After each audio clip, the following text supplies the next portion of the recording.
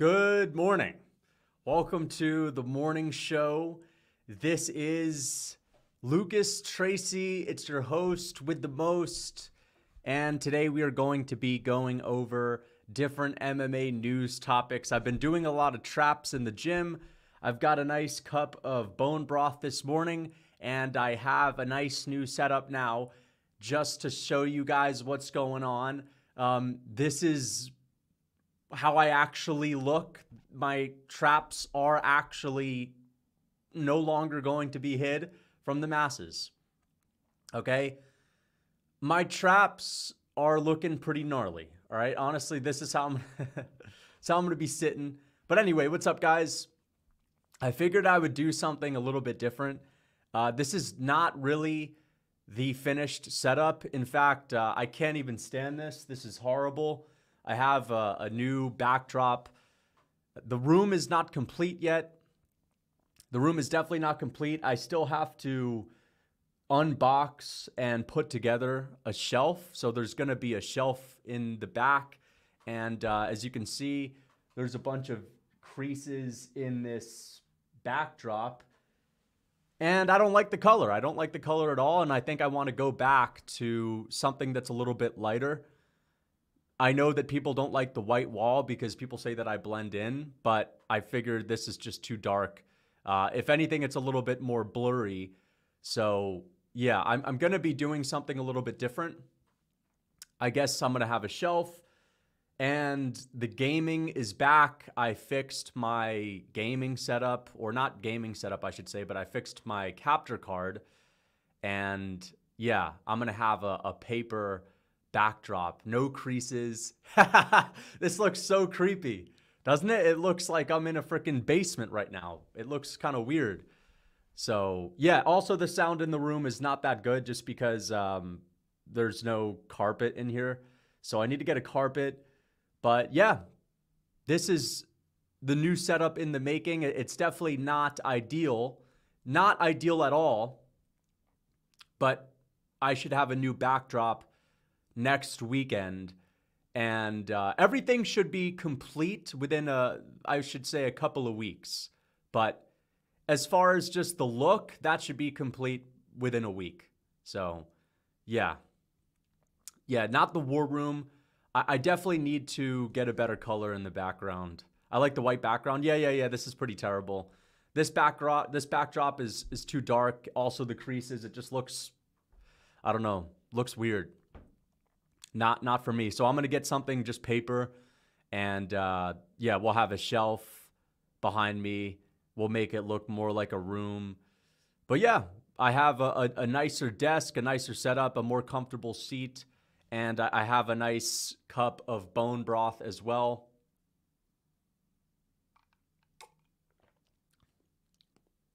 Actually, not bad. I always buy bone broth. I never actually use it, so I force myself to pour myself a glass of bone broth. So, yeah. Hey, thank you for the $10. Thank you so much. Do you think you'd beat MMA Guru in an MMA fight to the death? Well, listen. In an MMA fight, I think that he probably beats me up in an MMA fight just because, of course, the weight class difference. I'm like 175. He's like 250. I'm sure he has a slight reach advantage, maybe a tiny bit of a reach advantage, or I don't know. I've got a, it used to be 79 inches when I was 14 years old. I don't know what the reach is now, but that's an MMA fight. Okay. I don't mean to get dark or anything like that, but I mean, listen, it's really not a game. It's not a game. In a real fight, I think you understand what would happen. Most people know what would happen in a real fight. He might be able to beat me with the gloves on, with the referee in the middle.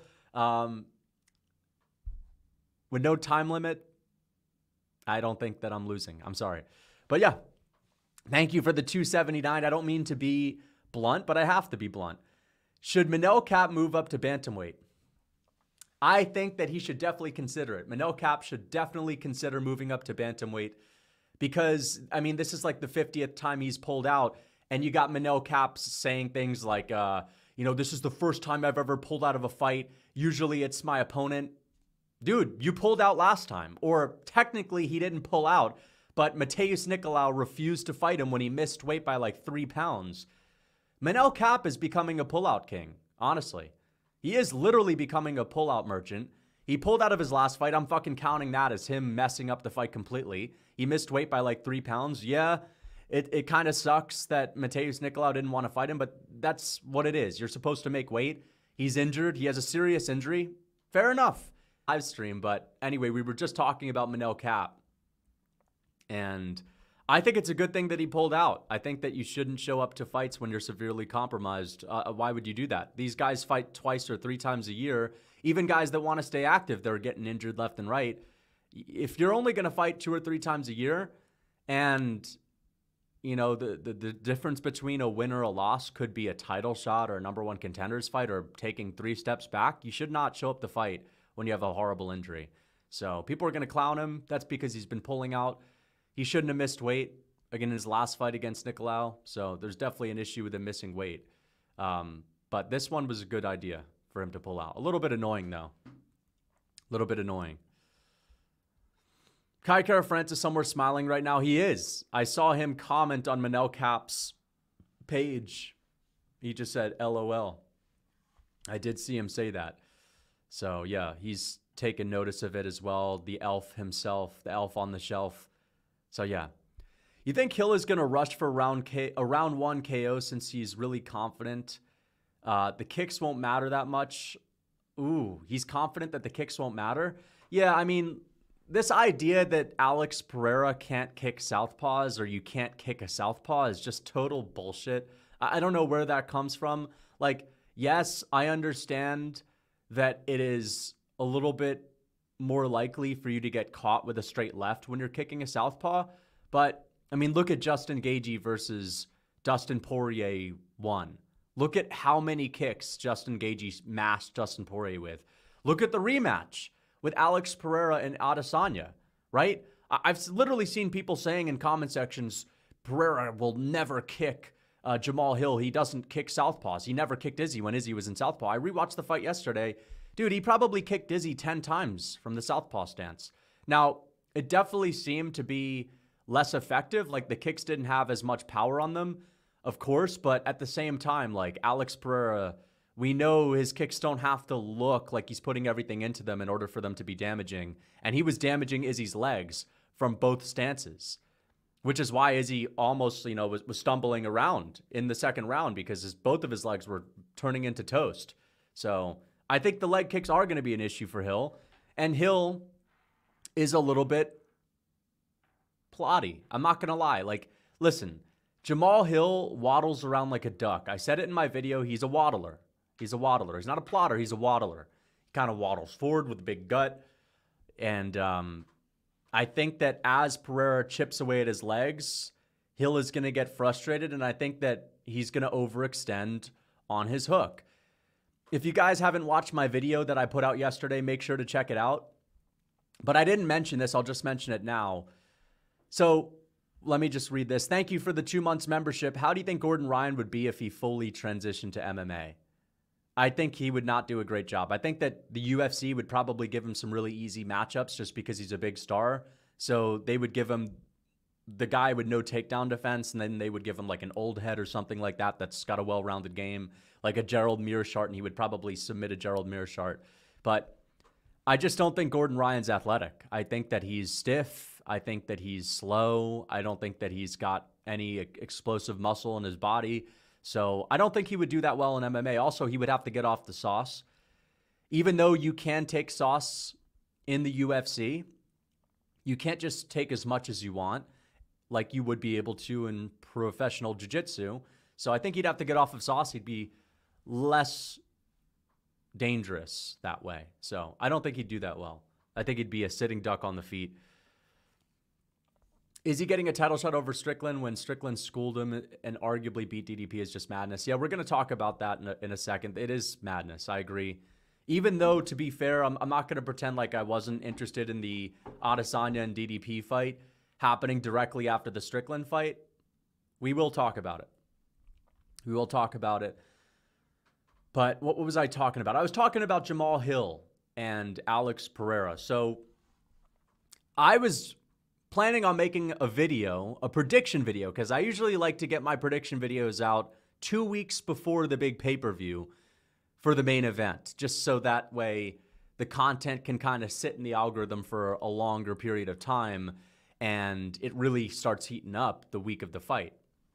Usually there's like for predictions, if you post them the week of the fight, then no one's watching that video the next week. Whereas if you post it 2 weeks before the fight, especially for a big card, because there's no point in doing a fight night prediction video for an Apex card 2 weeks out. It's not relevant yet, but a big matchup is relevant months before it happens. So I really recommend that for any channel out there. Get your predictions out 2 weeks prior to the event itself. But yeah, never giving bro another idea. What are you talking about? Hey, Lucas, who do you think Jan fights next? Thank you for the $3 Australian. I think he's going to fight maybe Umar if Corey Sandhagen doesn't take that matchup. I think that Jan is willing to fight Umar, and Umar has talked about fighting Jan as well. That definitely could happen, although that would, to me, that would make me throw up just because I don't want to see Jan have such a tough matchup against a guy that doesn't even deserve to be ranking anyone and doesn't deserve to be fighting anyone in the top 5. That's an abomination. That's a disgrace. The only reason why I'm more okay with it being Corey, who's in an even closer position to the title shot, is just because the UFC made that fight in the past, and Corey Sandhagen is not Petr Yan in the sense where Petr Yan losing a fight kills my soul. Whereas Sandhagen losing a fight, you know, it's rough. I like Sandhagen, but I'm not as big of a fan of him. And Jan has a losing skid that he's still not put that far behind him, even though he won his last fight. I want to see him get 2 in a row. I think Jan would beat Umar Nurmagomedov. I just don't want to see him take that. Someone in the top 5, maybe the winner of Davidson Figueiredo versus Cody Garbrandt. I think that's a good matchup to make, because if Figueiredo wins, then that is definitely a fight. The former champion Figueiredo, 2-fight win streak in a new division. He should get something close to a #1 contenders fight. What do you think of the St. Louis card? The St. Louis card. Let me look that up. UFC St. Louis.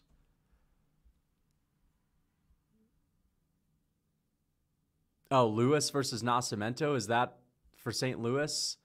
Let me look up UFC 300 just to kind of look at the card. Is that on May? That's May. I don't really know what fights are on there, so I couldn't really give you a good breakdown of it. The main event is trash. No one wants to see Derek Lewis fight a nobody that he's most definitely going to knock out in the first round. Who the fuck cares about that? It's a shit fight. I hope that they have a better card than what it looks like right now. But yeah, I'm not hyped about it. I would never get hyped for Derek Lewis versus Nascimento. Thoughts on Shavkat? I mean, Shavkat's a pretty decent fighter. I think he has a good chance to be a champion, but I still think he's got something to prove against people with good takedown defense and good striking. So let's see how he does against JDM. I think JDM might be able to beat him. 100% see Hill coming into this with minimal training due to his injury. Tim Welch said he won't be able to train at all for 12 months. Hill's at 9. Yeah, and they had a very similar injury, huh? It is worrisome. And when they announced the fight, remember, they were scrambling to put together a main event because they couldn't get Conor McGregor. They couldn't get any of these other guys. They couldn't get Adesanya and Dricus Du Plessis to make that quick turnaround. So they kind of put it together at the last second. And you could see Hill's reaction to being booked for the main event. It was almost as if he had just said yes just because they offered him the big bag. And he was like, fuck it, dude. This is a shitload of money. Once in a lifetime. But he was not planning on fighting that early. That is not the reason why I'm picking against him, but it definitely is an issue and something to bring up, 100%. I saw that You versus Bedtime is in the works. It is in the works right now. We're just trying to figure out the location. Australia, the US. We're trying to think of that. So, yeah. But let's get back to, again, the reason why I ended up changing my prediction for Jamal Hill and Alex Pereira. So I was planning on doing a video on that anyway yesterday because, again, I want to get these big fight predictions out a week and a half at the very least before. And I was going into my tape study, watching the fights back for confirmation bias. That's usually what it is. I already have a pick in my head. I was just going to make the Alex Pereira getting caught by 1-2s video. That's what I was going to do. I was going to do the same style of video, but here's Alex Pereira getting caught with 1-2s. And while watching Jamal Hill fight, I could not stop seeing him leave himself so open. And he looks so much sloppier than what I had imagined. Like, when you think of Jamal Hill, you think of this really slick boxer. People have said things like he's got good defense. Remember when there was talks of Jamal Hill fighting Yuri Prohaska? And people were saying things like, Hill's defense is pretty good, though. He's got great defense. Yuri leaves himself open. Dude, Jamal Hill is sloppy as fuck. Jamal Hill is really sloppy and overextends and is not this slick, super technical guy like everyone thinks he is. Now, don't get me wrong. There are glimpses of really masterful striking, and I think he's a great striker. I think if Alex Pereira doesn't exist, then Jamal Hill, I'm not looking at him in the same light, but it's just when I compared him to Alex, who, yeah, does look a little bit sloppy when he's on the back foot, closing his eyes. Alex is just so much cleaner than him. And I ended up switching my pick. I was like, fuck, dude, there's so many moments where I have to call Hill's lack of defense out instead of Alex Pereira getting hit with 1-2s. So if you haven't watched my video, make sure to check it out. I broke down 10 minutes of footage of Jamal Hill and his striking weaknesses, and then I did a 10-minute breakdown of my general prediction for the fight. Lucas, JDM beats everyone. Yeah, I actually heard that he had staff. Yeah, now it wasn't Benoit Saint Denis staff. He had minor staff. Benoit had major staff, very different. We're not going to treat it the same. And also JDM was fighting Gilbert Burns, who is not the most dangerous man. Okay. Yeah. Yeah, dude, JDM is a tough cookie, man. There's a reason why he didn't look so good, but hey, staff affects everyone differently, and that's how it is, okay? Let's not compare JDM to Benoit Saint Denis, even though we kind of have to, but still. Crazy, man. Yeah, I saw it. I saw him talk about how he had staff and he was limping onto the plane. But my inside sources told me something pretty interesting as well. Apparently, Gilbert Burns had staph. And he was dealing with bad staph infection. Gilbert Burns had it as well. So both guys had staph. It cancels out. It cancels out. All right? No more talk of this bullshit. LMAO, Jamal Hill is a slightly better Kevin Holland. His power and athleticism carries him. Yeah, I mean, I think he's, for his own weight class, better than Kevin Holland. I think that Jamal Hill has much better kicks. Kevin Holland has these wiry kicks, but they're not super dynamic. Jamal Hill's kicks are the most underrated part of his game, in my opinion. His head kicks, they're so fast, whippy, they're strong. His kicks in general are amazing. I don't think people give him enough credit for how solid his roundhouse kicks are. And Holland just doesn't have anything like that. So I think he's a little bit better. But either way, yeah, I think that he's definitely a little overrated. When you watch him fight, you realize, wait a second, he's actually really open to getting caught with left hooks. But he's still good. I mean, I was picking him. I could see him knocking out Pereira. When I say things like I think his power is overrated, I just mean slightly. I just mean it's not what people paint it out to be. I hear people talking about this matchup as Jamal Heavy Hands Hill. You know, you don't want to get hit by this guy. Jamal has that sleeper power. Does he? Not really. I mean, I'm not even counting Johnny Walker. Everyone knocks out Johnny Walker. Who has he put away? Thiago Santos in a war where Thiago had shot 20 takedowns. In the fourth round, Thiago kind of dropped due to exhaustion. It wasn't just a boom, big knockdown, and he was out. And then Jimmy Crute and Johnny Walker. Jamal Hill has light heavyweight power. He does have power. I'm not saying he's pillow-handed, but he's not the same powerful guy that people paint him out to be. People talk about Jamal Hill like he's the heaviest fucking hitter in his division. Like, not even close. Okay? Not even close. JDM also had a broken arm. Crazy. It is pretty crazy. It is pretty crazy. Gilbert Burns had a broken face and a broken back, which is pretty nutty too, man. Gilbert Burns was a tough out. Gilbert Burns was a tough out in that one. Jamal Pillow Hands Hill. He doesn't have pillow hands. He's a light heavyweight. I think he could still KO Pereira. But I have to change my pick. Yeah. Did you see the poll that Dana put on his story? It allows you to rank each fight on UFC 300 from most to least excited. I did see that. Based on the point system, Nickel versus Brundage is third to last. Yep, I did see that. Yeah, it's a disgrace. And they're only above the 2 WMMA fights, which is pretty bad as well.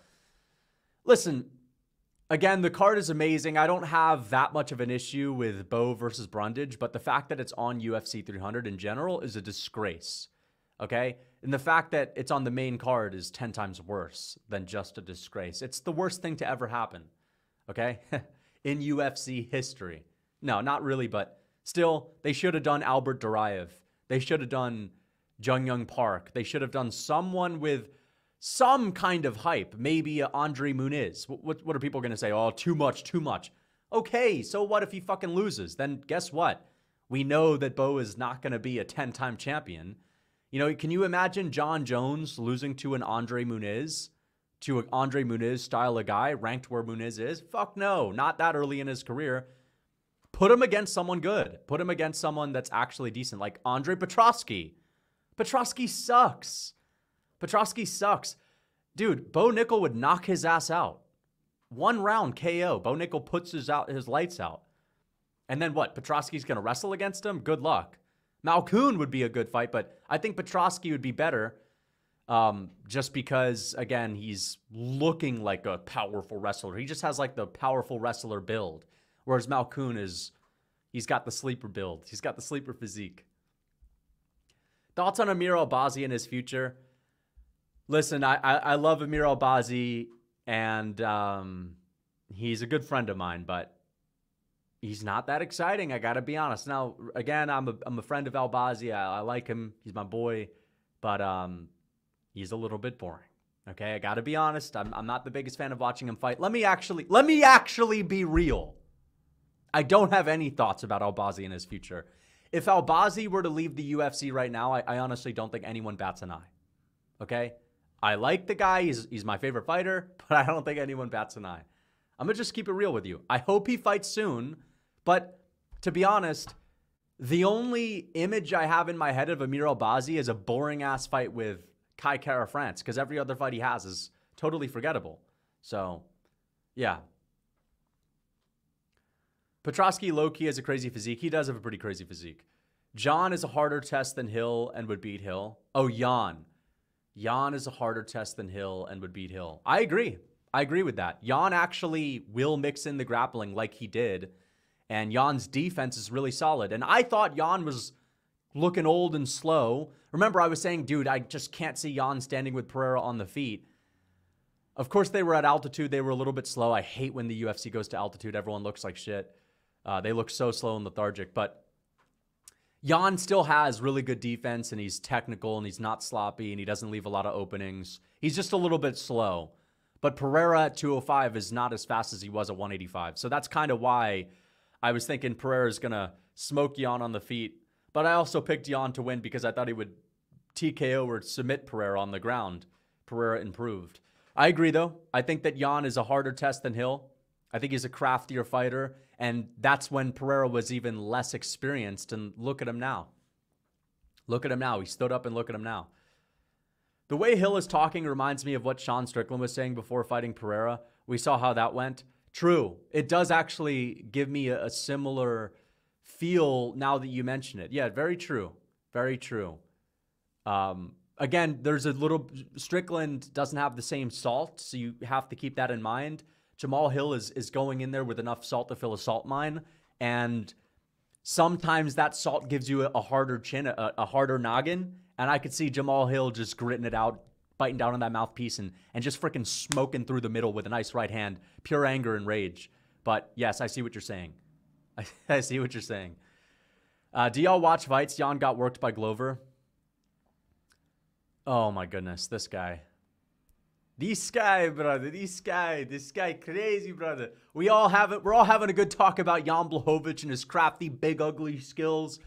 And this guy has to ruin it with the Jan disrespect, dude. Get out of here, son. You can't, no disrespecting Jan in the chat. Everyone knows that was a one-off moment. And everyone knows that, let me just say this, all jokes aside, because yes, he did get smoked by Glover. Glover Teixeira was a world champion. Like, Glover Teixeira gave Yuri Prohaska the toughest fight of his life. Glover Teixeira smoked Thiago Santos and Anthony Prime Smith. Literally, the Anthony Smith that fought Glover Teixeira whooped his fucking ass. Okay? Anthony Smith was whooping his ass. It was a 5-rounder and he emptied the gas tank. And his coaches were yapping too much. But Glover, let's not act like, oh, you lost to some old bum. Glover, the best he ever was? The most durable Glover ever? I don't even know how Glover got more durable after the KOs, but he did. So, I mean, it's not the worst look. And let's be honest, it was an off night for Jan too. Although it was a good night for Glover, it was definitely an off night for Jan. All right? So it's not... Okay, fair enough. What about the Luke Rockhold fight? What about the Corey Anderson fight? What about the Adesanya fight? What about the Alexander Rakic fight? You're going to act like Jan is not that good? I mean, Jan is more proven than Jamal Hill. Just because he lost to Glover. I mean, Jan ain't losing to, crafty old, shitty old Paul Craig. I'm just joking. I mean, it's not a bad look to lose to Paul Craig. Everyone loses to him every once in a while. Yeah. Thank you for the $2. Big Shafkat starches JDM. No, I don't think he starts as JDM. You know what? I could see one of those guys putting like a life-changing amount of damage on the other. Like, I think they're going to go to war, but I think it might just be one of those fights, unless the grappling comes into the equation and Shavkat takes JDM down and subs him, which could happen, which is probably why I would pick Shavkat. They're so durable and they're so good in close range that I think if the grappling doesn't really come into the equation, it's going to be a nasty war. And I could see like a 4th or 5th round finish where whoever gets finished is just never going to be the same again, right? It's going to be like Dan Hooker after the Poirier war. Both guys took a ton of damage, but for whatever, again, they're too tough for their own good. I could see something like that. But it's a good thing that they're both young, and maybe that won't be the case. But yeah, I think it's going to be a war. I don't think Shavkat starches him. Listen, that fight's not ending via starching, okay? It's ending because one of them is just going to collapse due to exhaustion or something like that, or maybe a submission, but they're too tough to just get slumped like that. Two of the best chins in the UFC. Thank you for the $2. Don't disrespect the white man in front of the LT clan. Okay, thank you for the $2, Big Donut. Don't disrespect Jan, bro. When are your full card picks dropping? The full card picks dropping this week. They are dropping this week. I still haven't figured out what video I'm going to make today, but I'm liking UFC 300 content. I'm really interested in doing more UFC 300 videos this week because, of course, my predictions are going to come out on Sunday. It's going to be an hour-long video. So that's going to be fun. But I also want to get my main predictions out sooner rather than later. So I may as well just ask you guys right now, what prediction would you want to see? What individual prediction would you want to see for UFC 300? Do you want to see Charles and Arman? I'm definitely going to do that. Or Gagey and Holloway next. Because I'm going to do those two, 100%. But I just want to know what you guys would rather see next. Max, Justin, or Charles and Arman?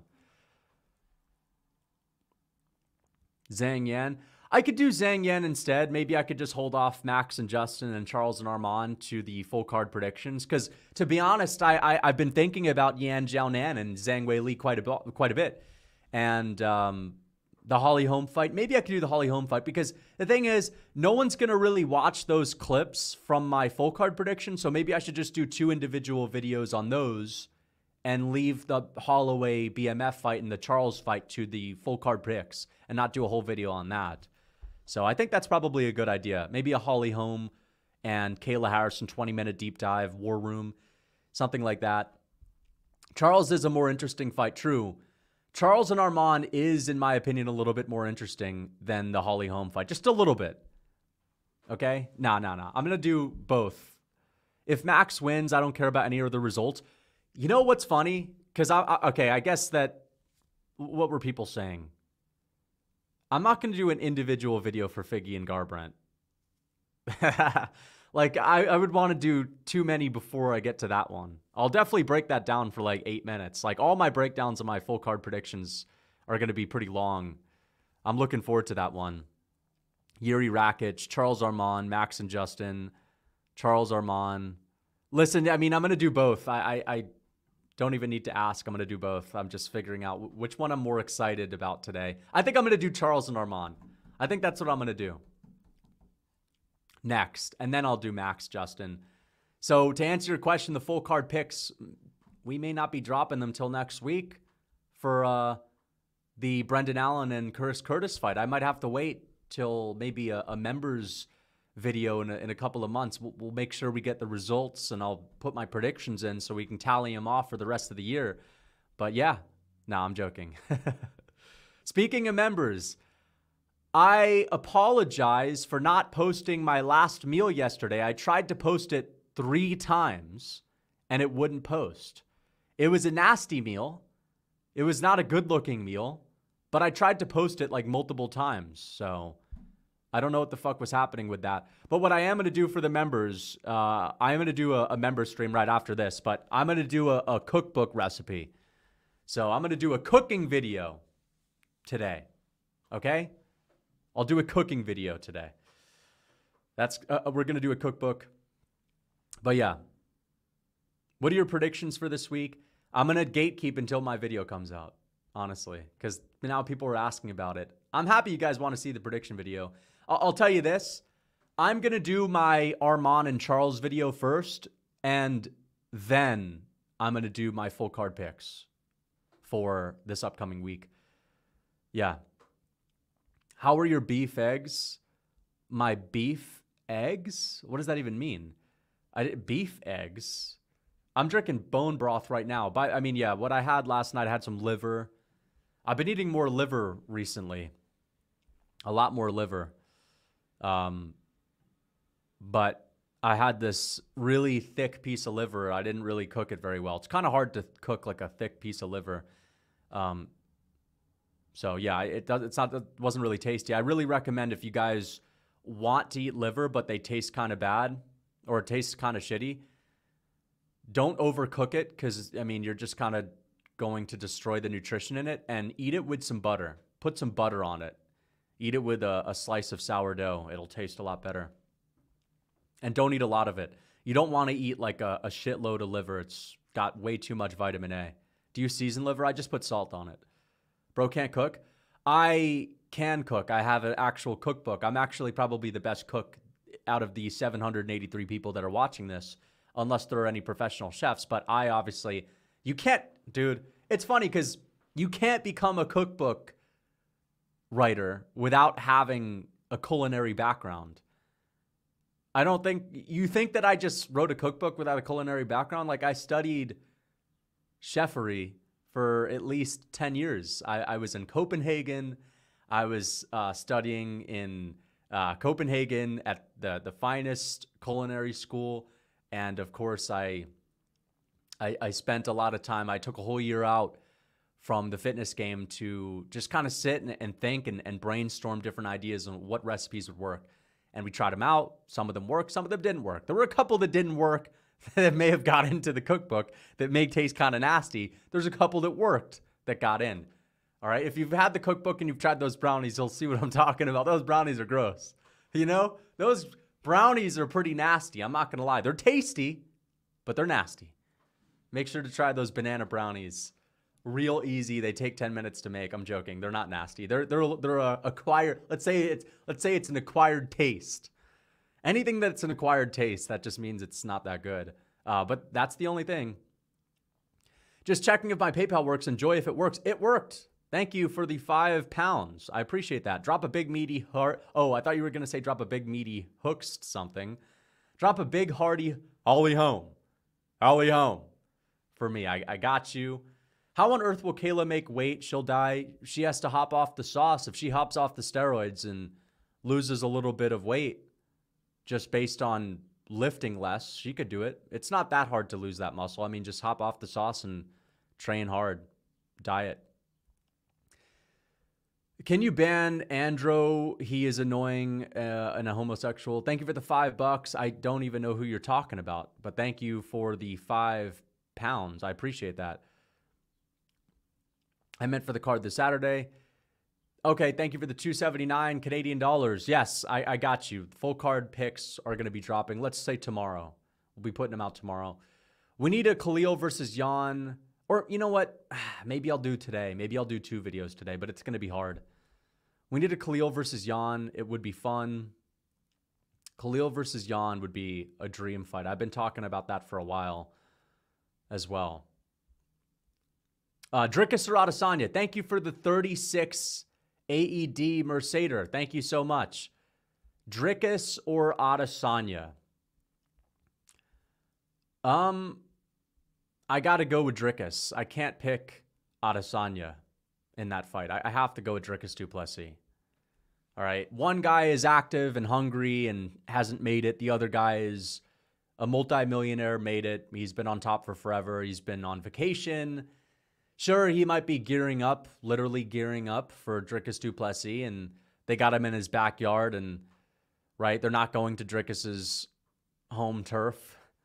I mean, I just think it's clear UFC Africa is never going to happen. Whatever, if maybe they don't have, but they do have the infrastructure in South Africa. But I guess the UFC just doesn't want to go there. I understand it.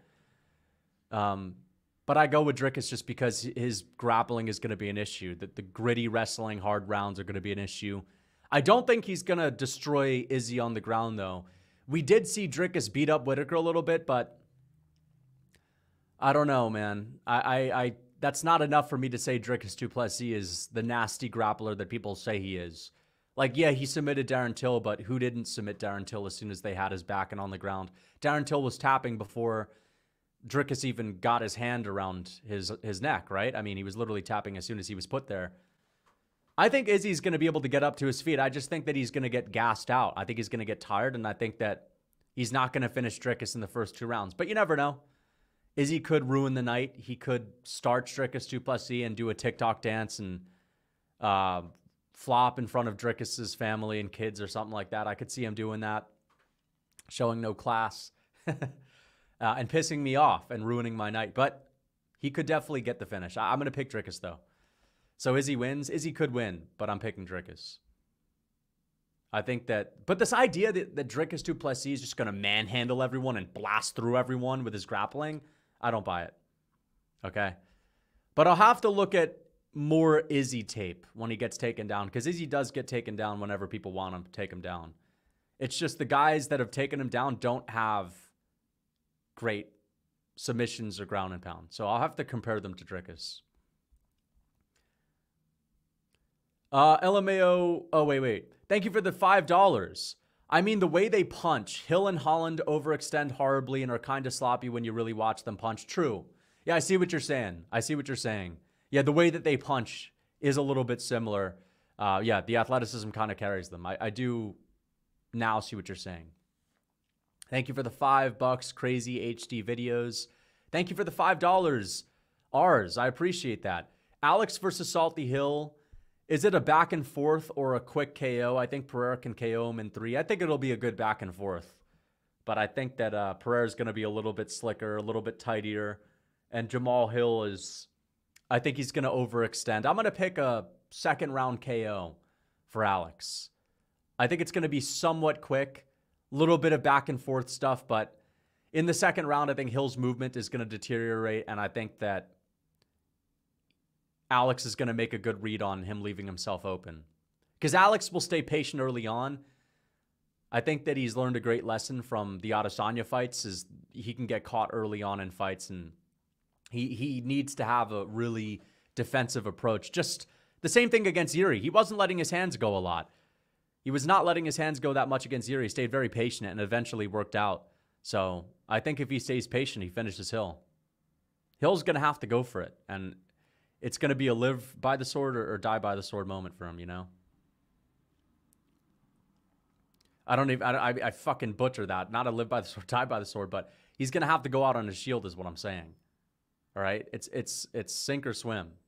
Hill can't go pitter-pat mode with Alex Pereira. You can't win in a pitter-pat fight with him.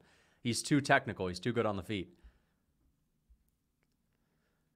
Is eating liver still worth it if you eat it once a week? Yes, it is worth it if you eat it once a week, 100%. But my recommendation is to sparse it out. Eat it a few times a week, small amounts. That's the best thing that you can do.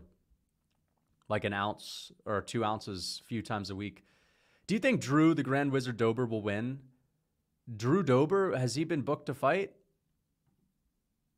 I don't see any Drew Dober news. Did he just get booked? Well, I haven't seen anything recently. So, I don't know. It depends on who his opponent is. It depends on if he's motivated or not. Thank you for the 2 CHF. Hey, thank you for the 2 pounds. Harry Oatley. Did Pfeiffer move out of your basement? Did Pfeiffer move you out of the basement?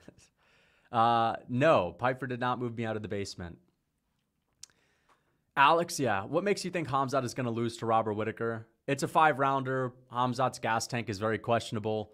And if he goes out the gates fast like he normally does and he doesn't finish Whittaker, I think he's going to lose. He'll gas out. He'll be a completely different guy. Maybe Whittaker's going to tire out after the first round. You never know. That could also be the case, but Whittaker hasn't shown to gas out as easily. And if Khamzat shows a more patient approach, I think it's going to be easier for Whittaker to stuff the takedowns if Khamzat gives him more space early on rather than just bulldozing him. And I think that if Khamzat gives him more space, Whittaker's just going to make his reads early. And once Whittaker makes his reads, he warms up into a fight better than anyone else in that division. So I got to go with Whittaker. Great takedown defense. He's going to be a strong dude. He's got a very strong base, great hips for stuffing takedowns, and he's just a much slicker striker. So, yeah. 5-rounder. That's a big issue for Khamzat if he doesn't finish Whittaker. Not that Whittaker's going to put him out, but Whittaker will be able to beat him and outstrike him. I think it's a similar matchup to the Yoel 1 fight, to be honest. It's just that this time Khamzat is better at controlling you, but doesn't have the same dangerous aspect on the feet. Pereira doesn't move his big-ass head and gets tagged constantly by people who understand range. He'll be doing the chicken dance next Saturday. People who understand range, okay?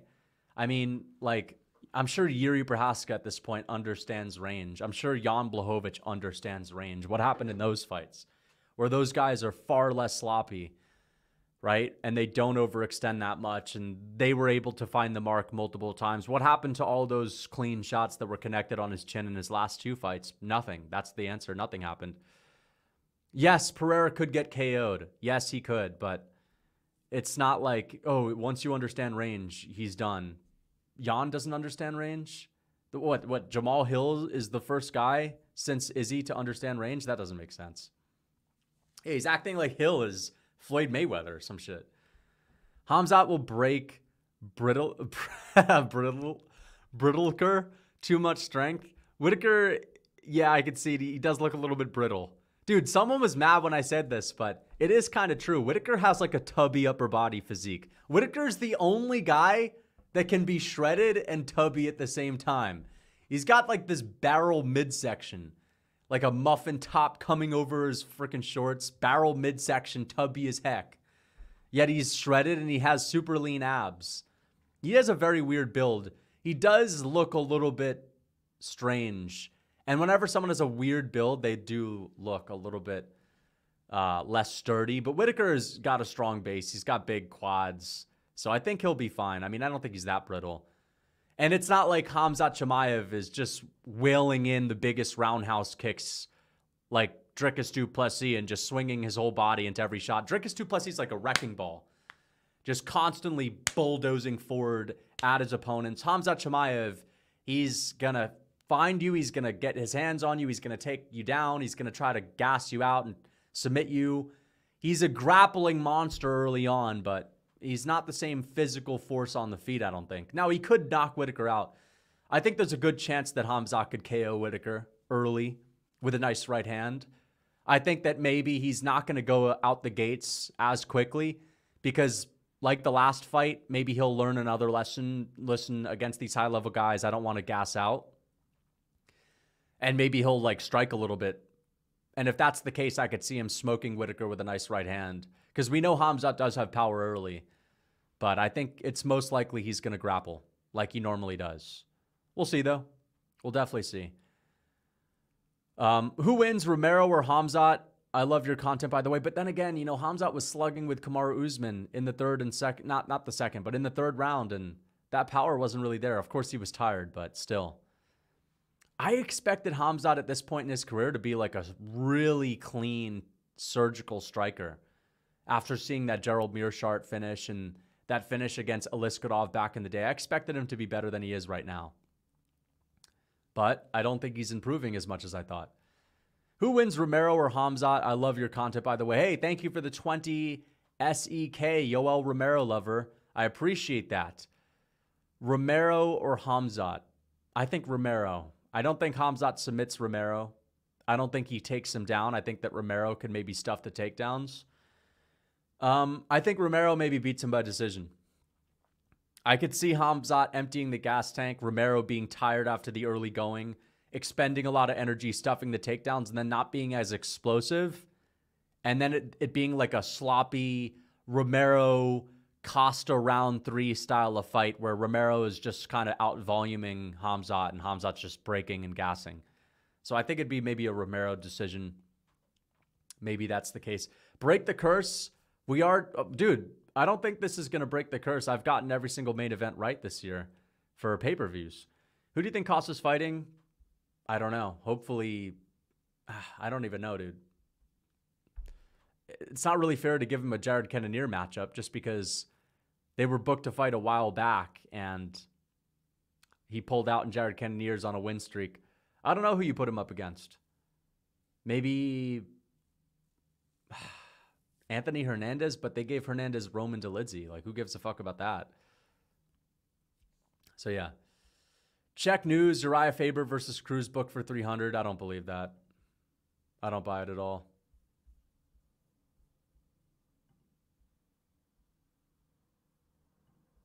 I don't buy it, dude. I don't buy it at all, brother. Nope, it wasn't booked. BS. It's not booked. Not booked. I don't buy it. We'll check, though. Nope. Also, why would that be booked? This, like, you really think the UFC is going to leap on the opportunity to make Cruz and Faber? I don't think so. Thank you for the $5.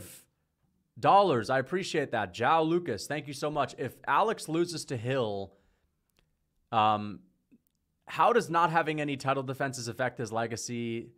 Plus that questionable Yuri stoppage.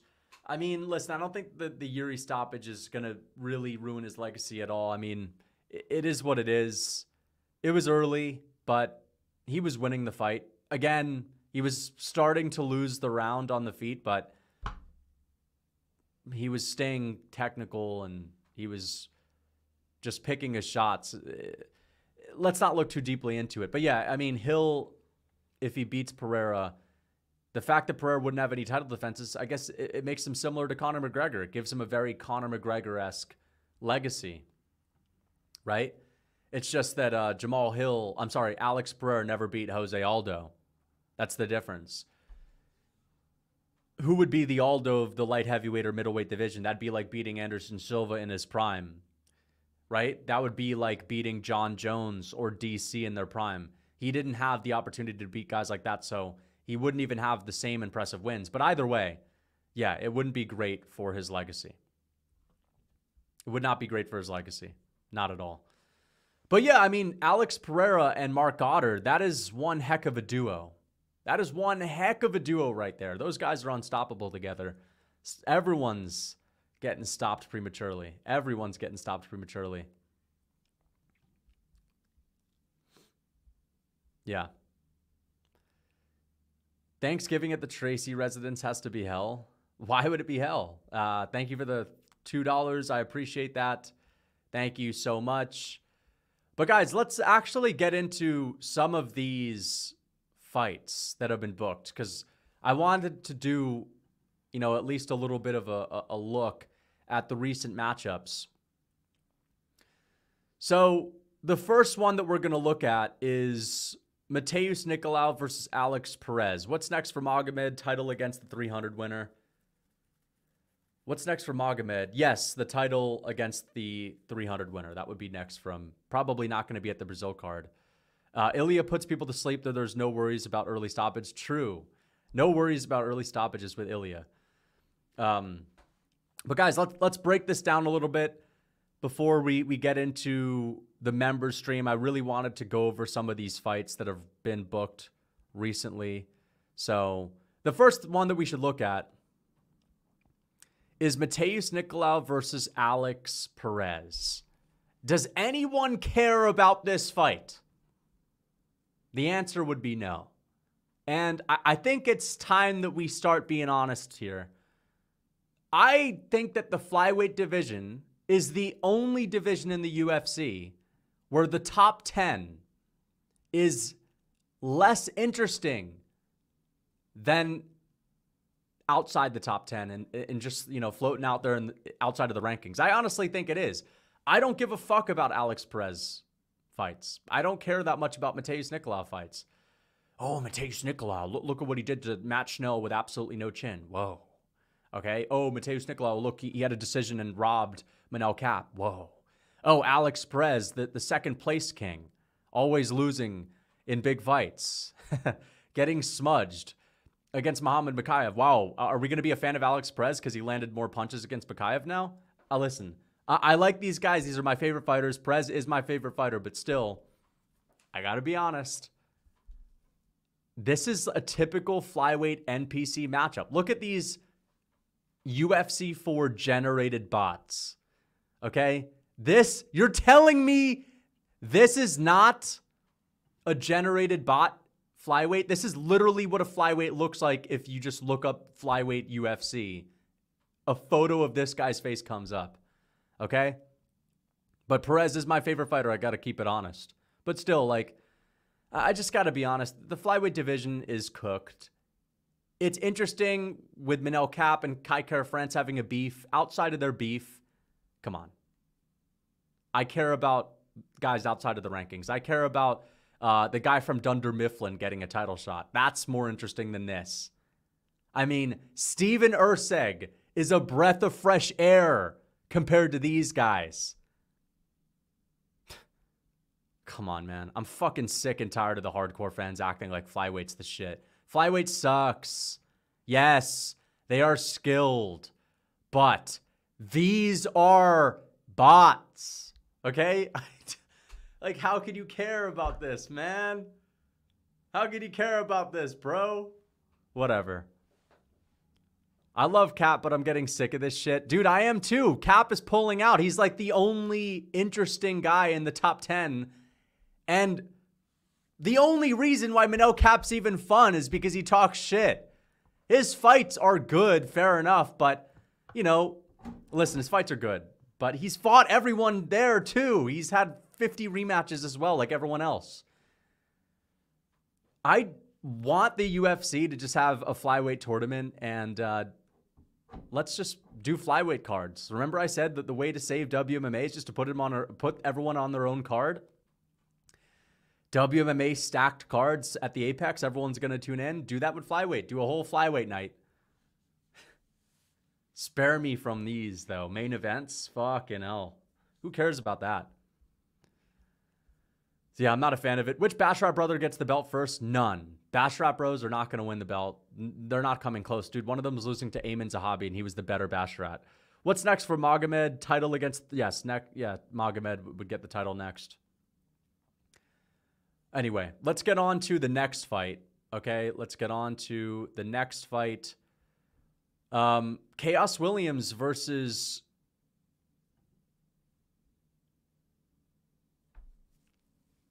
Chaos Williams versus Carl. I forgot the last name. Casual alert, dude. He's Carl. His name is Carl, goddammit. I don't want to hear anything. His name is Carl. I know it's Carl. Yeah! Yeah, I got that shit right. Yeah! It's Carl, brother. Dude, I was fucking worried for a second. I was like, wait a second. This is Carlston Harris. Carlston. He's from the Caribbean, right? So it's got that Carlston to it, man. He's not just a Carl, bro, but yeah, I'm not a casual. You can't call me a casual. I knew his name. Get out of there with that. I actually called him by his nickname. That means I'm even more hardcore than a casual. Casual will never call him by his nickname. I'm on a nickname basis with this dude. So, yeah. Anyway, Chaos Williams versus Carlston Harris. I like this fight. Two sloppy swingers. Two sloppy swingers. Chaos Williams, probably the sloppiest slinger in the West, dude. Versus Carlston Oldhead Harris, dude. Carlston Harris is probably like 20 years old, bro. He's always looked like an old head. Carlston Young Gun Harris at 20 years old, looking like he's 50. I'm thinking that Carlston Harris might win this fight, dude, based on being a little bit more of a tough out, dude. A little bit more of a tough out. Aspinall finishes Bones. It won't get made, but still, yes, Aspinall knocks Bones out. Any Bellator champ with a chance against a UFC champ? Maybe I could see Nemkov having the best chance. I think that Nemkov is the best Bellator champion right now. I could see him giving Alex Pereira issues because his wrestling is pretty damn solid, but you never know. You never know. His striking's good, though. His striking is pretty good. People are underrating Hamzat. Why wouldn't he bum rush a short notice Usman? I think he'll control Whitaker and do damage methodically. Rob will gas. People are underrating Hamzat. Why wouldn't he bum rush a short notice Usman? I think he'll control Whitaker and do damage methodically. Rob will gas. Why wouldn't he bum rush a short notice Usman? Fair enough, I understand that, but I mean, he did. I understand the idea of look at his game plan. He did bum rush, but he gassed. And he always does that. It's not like, oh, he decided to bum rush for the first time ever because Usman was on short notice. No, he always does that. So, yeah, I don't think Whitaker will gas. Like you're saying, Rob's going to gas, man. No one can keep up with the pace. The pace comes crashing down. He has no pace. He can't maintain it. He has a 5-minute pace. Okay? So I don't think that's the case. 5-minute pace unless it's against Reese Bum McKee. Okay, thank you for the £5, but I disagree. But I'm going to go with Carlston Harris. I'm going to go with Carlston Harris just by being a little bit awkward, right? A little bit awkward. Carlston Harris has a good chin, even though he did get kind of flattened by Shavkat Rakhmonov. But Chaos Williams' power is not what people make it out to be, and he's just not very good. So I'm probably going to go with Harris. Let's get on to the next one. Phil Rowe, the biggest disappointment last year at welterweight, had an ability to knock out Neil Magny if he just stuck behind the reach. Not many people have a reach to match Neil Magny. Phil Rowe did, but his game plan was to kind of go into the clinch with Magny and just kind of test the waters in the clinch, and he lost. Embarrassingly lost. And you never know what Phil Rowe's going to do. Just a very disappointing performance.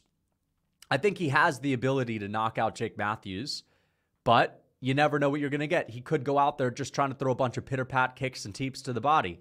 If Phil Rowe sticks behind the 1-2, I think he could put away Jake Matthews, who does have a pretty decent chin, but I could see it happening. But I might have to go with Jake Matthews, just a little bit more tested and proven at the mid-level in the UFC. Pretty durable. He has grappling. Even though Phil Rowe, I don't know how, but he's like a thing in the jiu-jitsu community. How? Again, I don't understand it. He's competed against Craig Jones. He's competed against Gordon Ryan. I don't know how the hell he's getting all these opportunities. He's not even that good. He's not proven himself as a grappler in MMA. I guess he's like a big... That's how lame Brazilian Jiu-Jitsu is. He's like a big star in the Brazilian Jiu-Jitsu community. He's like the Brock Lesnar of BJJ. This guy crosses over to Jiu-Jitsu and everyone goes bonkers. Phil Rowe's in the house and he's got the boom box. Like, that's whoa, so crazy, right? Yeah, Phil Rowe's like a celebrity out there. But this is a fight. This is not a, free paycheck to show up to get submitted in the first minute against Gordon Ryan. This is a fight, and Phil Rose made some serious mistakes.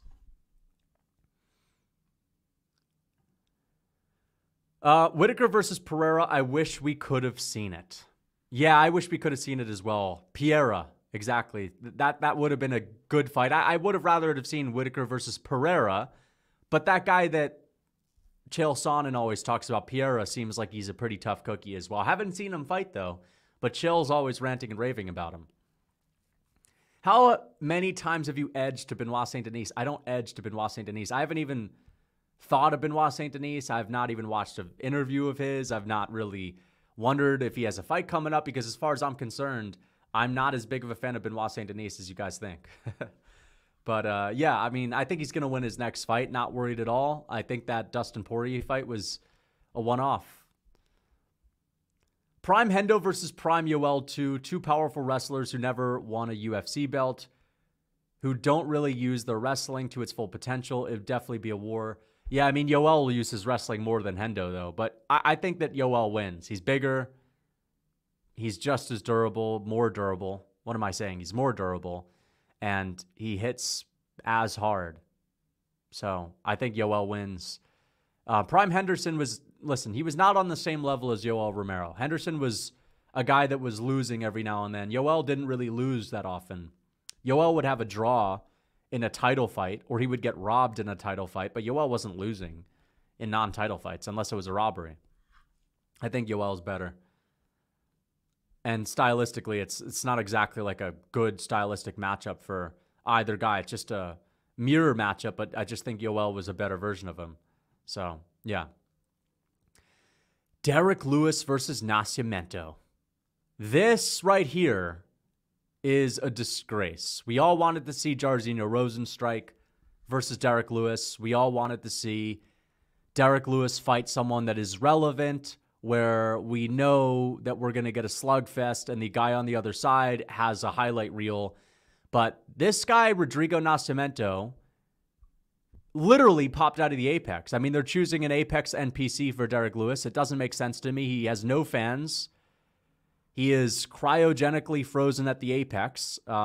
Literally has the Apex physique. Again, at the Apex, they feed you through a feeding tube because, again, they're cryogenically frozen. They can't just take you out of the chamber and give you food and feed you with a spoon. So they have to put something in the feeding tube, and the food that they put in is not the best quality. That's why a lot of these Apex heavyweights tend to have very soft-looking physiques as well. They don't really exercise a lot in the offseason. They're kind of just, they have a good enough build to be able to maintain that shit physique in the offseason.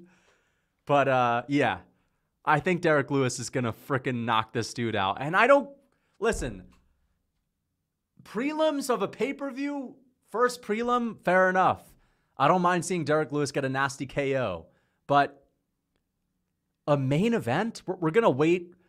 And the last card in front of a sold-out crowd sucked. That last card was whack. This card's probably going to be whack too. I don't know why, but for whatever reason, because the UFC doesn't really go to a lot of different cities all that often, like these fight nights in front of sold-out arenas are few and far in between. But more often than not these days, when they actually go to a city, the fight nights usually end up sucking. Like, Texas has always been good. The Florida cards have always been decent, but they did a fight night in the UK last year that sucked. The Paris fight night wasn't that great outside of Benoit Saint Denis and Gone, and I got my main event wrong, so I was a little bit upset about that. But a lot of these cards that they've been doing in the US, these fight nights, have been kind of whack. I remember they did that Ohio card with Curtis Plotty-Man's Blades, Big Stutter, and they put, who did they put against him? The bantamweight, Chris Dawkins. They did Big Stutter versus the bantamweight, and it was horrible. It was terrible. So, I don't know. I'm kind of not looking forward to this. I feel like these weak fight night main events in front of sold-out crowds tend to suck. The stacked ones always play out amazing, but these kind of weak ones always suck in front of crowds. But sometimes at the Apex, they'll be great.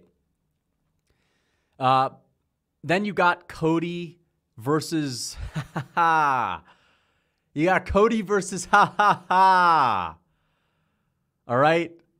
You got Cody versus ha ha ha. Now I call him ha ha ha because he's that's his nickname. I'm on a nickname basis with him. He's a great fighter, man. He's a great fighter.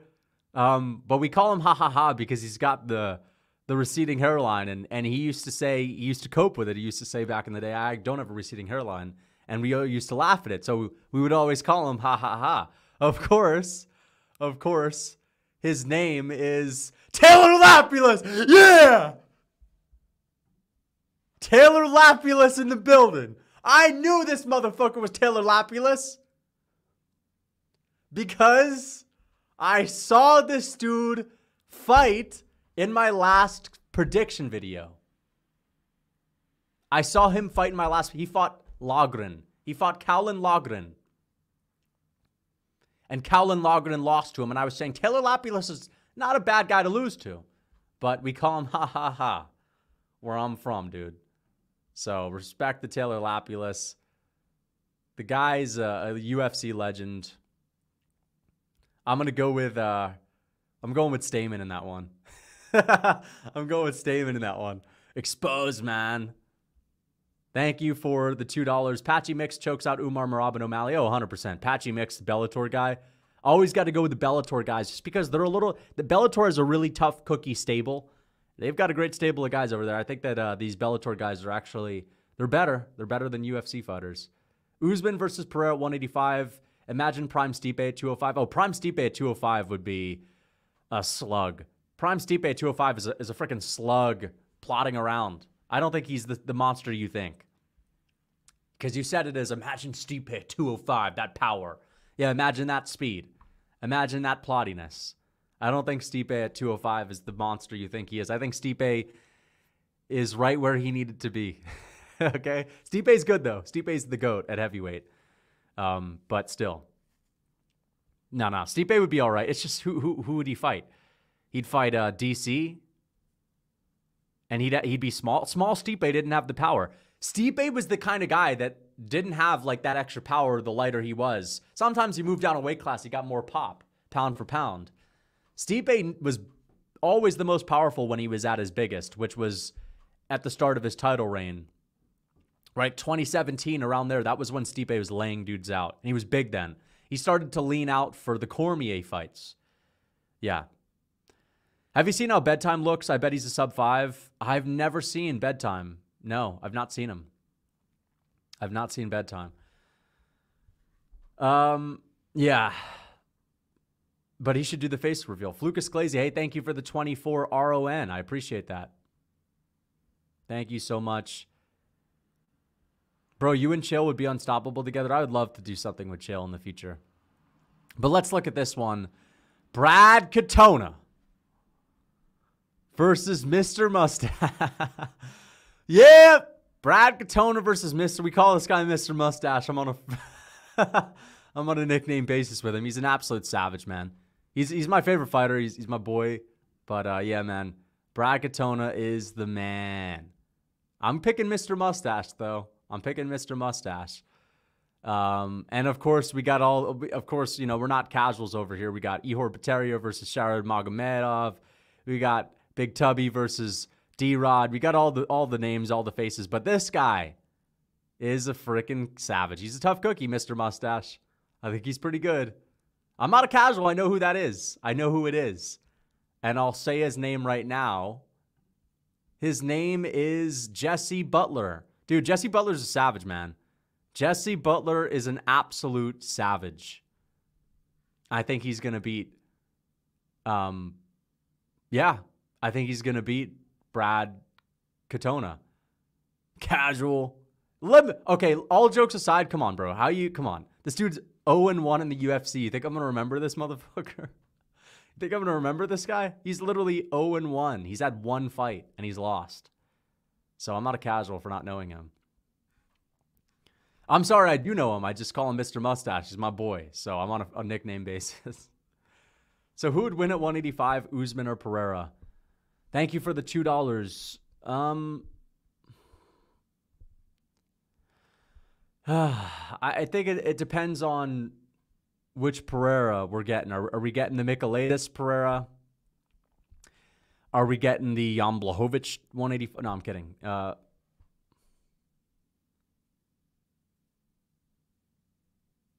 I think Pereira wins.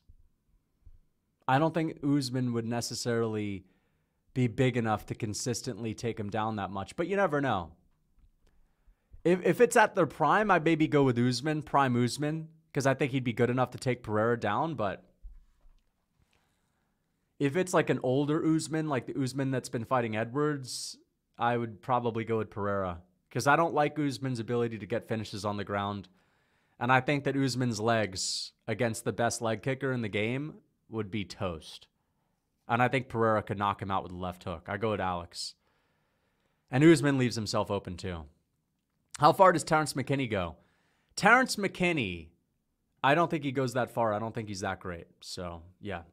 Thank you for the $2. Shame Khamzat will never live up to the triple champ hype. Don't really see anyone being able to achieve that for the foreseeable future. I don't think anyone's ever going to get it. I don't think we're ever going to see the guy that I thought Khamzat was going to be. I don't think we're ever going to see a fighter that is the chosen one, the GOAT, that's just going to steamroll everyone at the top. The closest thing to it, though, is Ilia Topuria. I mean, he's been smoking guys, but it's a little bit different with grappling. It's just kind of cool when you see someone do it with grappling, because a KO, okay, I can understand, like, he lands a really good shot and he's really technical. And he did kind of run through Volk in 2 rounds, even though it was competitive. He smashed him in the second. And he kind of easily got by Josh Emmett. But I'm talking about someone like just destroying all of his opponents with grappling early and, like, you know, smashing people with ground and pound shots and subbing people with ease. I don't think we're ever going to see someone with that level of grappling beat the top guys in MMA. I think it's too talented, that the guys are too good these days for someone to have that much of a skill advantage. Islam Makhachev, yeah, no, I understand Islam Makhachev, but he's not as dominant as I'm thinking. I'm thinking about Islam Makhachev running through Volk on the ground instantly. You know what I mean? I'm thinking of Islam Makhachev running through everyone in the first round like it's nothing. Like, he was doing that to guys like Hooker. He was doing that to guys, and I think he could do it to Dustin. But I'm talking about, I don't know, Islam doesn't have the same level of tenacity. He's also more patient. This does not mean that he's not good. He's not amazing. It just means I'm thinking of a guy that has like the Khamzat aura where he runs out the gates and just finishes everyone easily. Aspinall is a guy that does it with his striking. I'm talking about a grappler. The reason why I can't say Makhachev is because he's too patient, right? Which is a good thing. But he's not got the same aura because of that extra patience. Aspinall is doing it with KOs. It's not the same. He's very good, though. He's very good. But yeah, I know what you mean. I'm just thinking, Khamzat had a different aura. I've never seen it before. But it's gone. Am I your favorite fighter, brother? Definitely my favorite fighter right now. Yeah, Shamil the Blob Gaziev. What is up? Thank you for the $2. I would say so. Aspinall is actually that guy with the grappling too. True. I don't think he even wanted to finish Volkov on the ground. He took down Volkov. Volkov got back up, but Aspinall let him get back up so he could beat him up more on the feet. I think he could have finished Volkov within the first grappling exchange. So yeah, Aspinall is close to that level, but it's heavyweight, so it's not as crazy because, you know, heavyweight's not that great. Volkov is still plotty as fuck.